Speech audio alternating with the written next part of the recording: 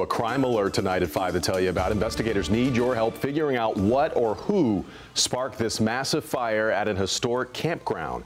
The flames destroyed 40 structures Sunday night at Balls Creek Campground in Catawba County. Thankfully, no one was injured, but how this fire started remains a mystery. NBC Charlotte's Brandon Goldner joins us live from the campground.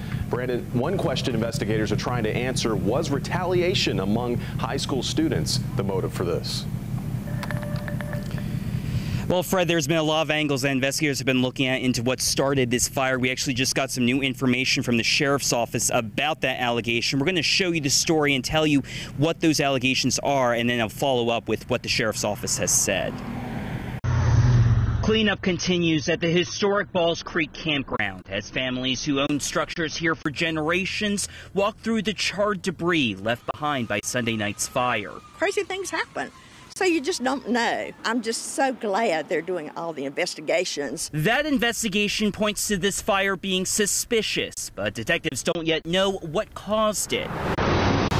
According to this search warrant, one rumor they're looking into is whether an incident at a high school football game last week between Bandys and Maiden high schools led to someone setting fire to the campground in retaliation. Catawba County schools say the district is not aware of any incidents at that game. County Emergency Services Director Karen Yowsey emphasizes that information is just one of many angles they're looking into. It has neither been corroborated nor put to bed. So, you know, it's still out there. And there may be other clues still out there. As the SBI tests all the evidence collected here, Yowsey says they're asking anyone in the area around the campground with wildlife, deer, or security cameras to call the sheriff's office. In an investigation like this, sometimes the tiniest little piece of information can get the biggest gain from it.